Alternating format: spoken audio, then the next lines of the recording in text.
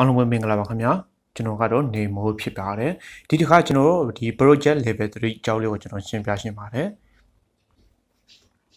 project level 3မှာကြတော့ကျွန်တော်တို့ project တွေကိုဘယ်လိုသုံးဆောင်ရလဲဆိုတော့နေစနစ်လေးတစ်ခုကိုဖြစ်ပါတယ်โอเคကျွန်တော်တို့ဒါတော့ကျွန်တော်တို့ Adobe ကိုဖွင့်ထားပြီးရပြီเนาะဖွင့်ထားပြီးရင်ကျွန်တော်တို့ဒီ project တွေကိုကျွန်တော်ကြည့်မယ်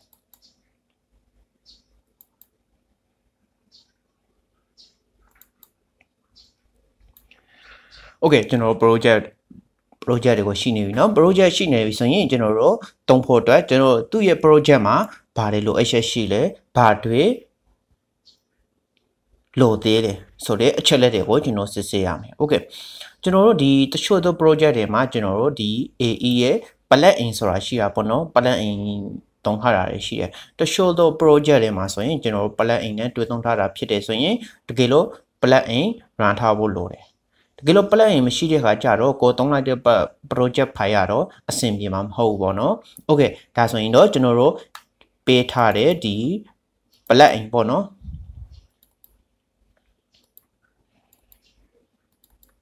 Okay ဒီ plugin တွေကိုကျွန်တော်တို့ set ထဲမှာအကုန်လုံး run ထားပေးရမယ်။ဒီမှာဒီ plugin တွေမှာသူ့ရဲ့ run ပုံ run နဲ့ keychain ထည့်ပုံထည့်နေလေးတွေကိုသူ video file လေးနဲ့ဒီ plugin တိုင်းမှာ file တိုင်းမှာကျွန်တော်ထည့်ထားပေးတာပေါ့နော်ဒီ plugin ကြတော့ဒီ project အကုန်လုံးမှာအသုံးဝင်နေဆိုတော့မဟုတ်ပါဘူးเนาะဒါကတော့ကဒီဥပမာဆိုရင်သုံးထားတဲ့ project ရှိသလိုမသုံးထားတဲ့ project file တွေရှိတာပေါ့နော်ဥပမာဒီမှာဆိုရင်ကျွန်တော် project file 200ကျော်ဆိုရင်အနည်းဆုံးကတော့16 file 30လောက်တော့ပါမှာပဲဘာဖြစ်လို့ဆိုရင်ဒီတချို့သော project file လေးတွေကသူ့ရဲ့ဒီ plugin နဲ့သုံးထားတာဖြစ်တဲ့အတွက်ကြောင့်မို့လို့ဒီ plugin တွေကိုကိုယ် set ထဲမှာ run ထားဖို့လိုပါတယ် Okay အဲ့လိုဆိုရင်ကျွန်တော်တို့ဒီ project တွေမှာသုံးဖို့အတွက် plugin တွေ run လို့အကုန်လုံး busy ပြီဆိုရင် Okay ကျွန်တော်တို့ project file တစ်ပိုင်ကိုစသုံးလို့Okay ဟုတ်ပြီ project file တစ်ပိုင်စသုံးလို့မယ်ဆိုရင်ကျွန်တော်တို့ project ကိုဘာလုပ်ရမလဲဆိုရင်တချို့တို့သူတွေကဖြစ်ဖြစ်ကိုပဲဖြစ်ဖြစ်ပေါ့နော်ဘယ်သူပဲဖြစ်ဖြစ်ပေါ့နော်ဒီ project တွေကိုကျွန်တော်တို့ဒီ header ထဲမှာတင်ထားတယ်ဒါမှမဟုတ်လေဒီ computer ရဲ့ CD တွေမှာကျွန်တော်တို့တင်ထားတာရှိတာပေါ့နော်ဟုတ်တယ်ဒါမှမှန်တယ်တကယ်တမ်းကျတော့ကျွန်တော်တို့ project ကိုအသုံးပြုမယ်ဆိုရင်အဲ့ဒီ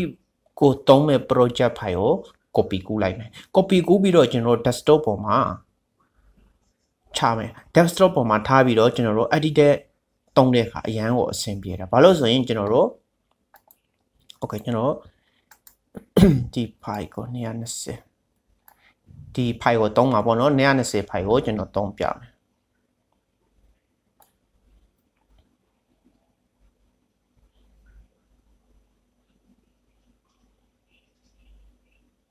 Okay 220ဒီကောင်ကိုကျွန်တော် copy ကူးလိုက်တယ်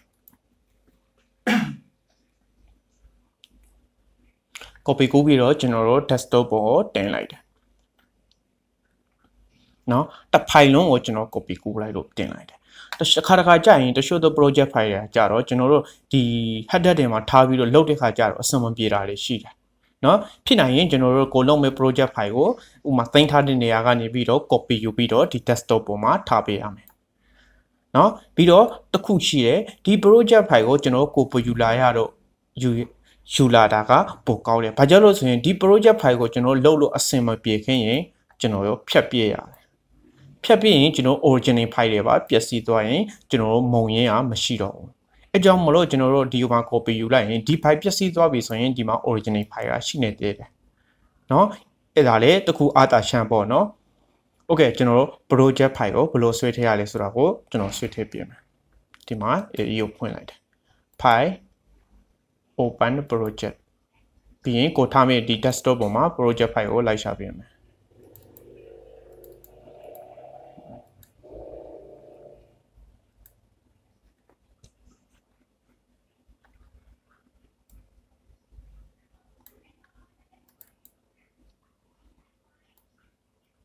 Okay ဒါဆိုရင် project file ကတော့ကျွန်တော်တို့ set ထဲကိုရောက်နေပြီဆိုရင်ကျွန်တော်တို့နယ်ဘက်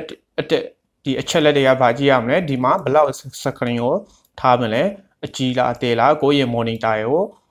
လိုအပ်တဲ့လောက်ကိုကျွန်တော်တို့ဒီမှာအကြည့်သေးကိုလုပ်ပေးမယ် နော်နံပါတ်1နံပါတ်2ကြတော့ကျွန်တော် editor ကစားတော့မှာဆိုရင်ဒီနေရာမှာဖူးဖြစ်နေရင်ဆိုရင်ဖူးကိုဖယ်ဖြတ်ပြီးတော့ဒီနေရာမှာဒီကောင်ကိုထားပေးပြီးတော့ကျွန်တော်တို့တိုင်းတန်လဲ editor ကစားလို့ရတာပေါ့နော်ဘာလို့ဆိုတော့ဒီနေရာမှာဖူးဖြစ်နေပြီဆိုရင်ကျွန်တော်တို့ editor လုပ်တဲ့ခါကျတော့ကျွန်တော်တို့စာလေးတာပေါ့နော်အဲကြောင့်မလို့ကျွန်တော်တို့ဒီနေရာမှာဒီကောင်ထားပေးလိုက်မယ်နံပါတ်2ပေါ့နော်တကယ်လို့ကျွန်တော်တို့ဒီ export ထုတ်တဲ့ခါကျတော့ဖူးထားပေါ့နော်ဒီနေရာမှာကျွန်တော် level 3မှာလည်းပါခဲ့ level 2မှာလည်းပါခဲ့ရနော် okay ဒီ chat လေးတွေကိုကျွန်တော်တတိထားပေးရမယ်ဒီနေရာမှာကျွန်တော်လည်းဟို level 1 level 2ကမှကျွန်တော်ရှင်းပြထားတာပေါ့နော်ဒါဆိုရင်ဒီ level 3မှာကျတော့ဒီလောက်ပဲเนาะအားလုံးပဲအဆင်ပြေမယ်လို့ကျွန်တော်မျှော်လင့်ပါတယ်